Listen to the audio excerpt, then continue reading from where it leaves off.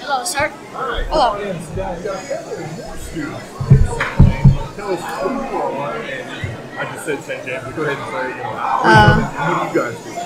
We're from St. James. My name is Dawson Palmer. And my name is Jim Mayo, and we are part of the St. James drone team. Oh, nice. Okay. So I heard your teacher that was talking about how you have drones is actually part of your... Yes, sir. Yes, sir. Yes, sir. Well, we're teaching them. We start them out on simulators, and then once they graduate from the simulators, they work on the drone. They work on a little hover drone, and then once they get the hover drone done, then they work on the.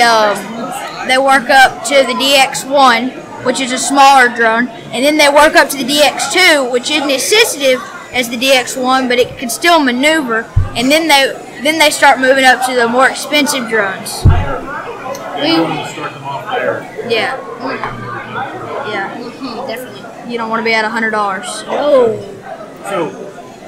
So you guys didn't start out. Oh, no, sir. No, sir. Yeah, we had to work. We were chosen from Miss Kirkland to start after school flying drones in the drone team. And now we're teaching classes to our students, fellow students. We're teaching the 5th and 6th grade to do drones. So what grade are you guys in? We're in 6th grade. So you're teaching your friends Yeah. and other students who are in grades below you how to do drones. Yes, sir. Do you have older students who are interested in playing with drones? Kind of. It's kind of. Kind of. That'd be cool if you guys were teaching older kids. Yeah. Here's how you do it. So what are some of the ways that you use the drone For class, well, we're using them to teach about patience because you gotta read the instructions, and you can't just go on and start flying it. It's about having fun, but you're also learning life lessons at the same time. Like, you gotta have patience sometimes, you gotta take your time and just learn everything by the basics, not start at the top, start at the bottom. Your way up. You gotta learn the basics, and then build on those basics. One of the words that I like to use is you have to build that foundation before you start building your house. So you gotta learn how that works before you can graduate to using it bigger and more expensive. Yeah. Yes, sir. Yes, sir. So as you're building drones and you're using drones, what are some of the things that are you guys recording the video?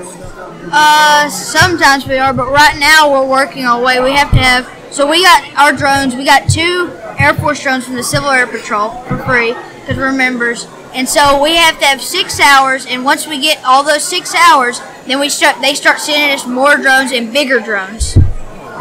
So even though you guys are already at a higher level, they're teaching other students, you're still learning, so you could be going higher right on the bigger and even way more expensive drones. Yes, sir. Yes, sir. So what's the...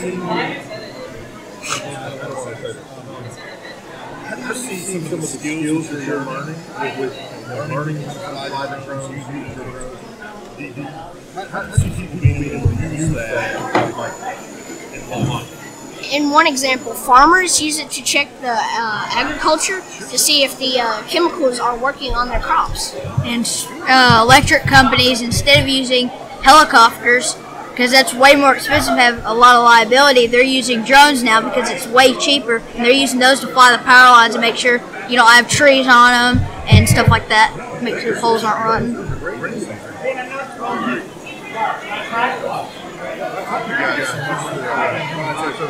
I saw you brought at least one of them. Yes, sir. Yes, sir. No, sir. Thank you so much. Thank you. Thank you. Are these free? Can we take one of these? Thank you, sir. Thank you. You guys have a good You too. See ya.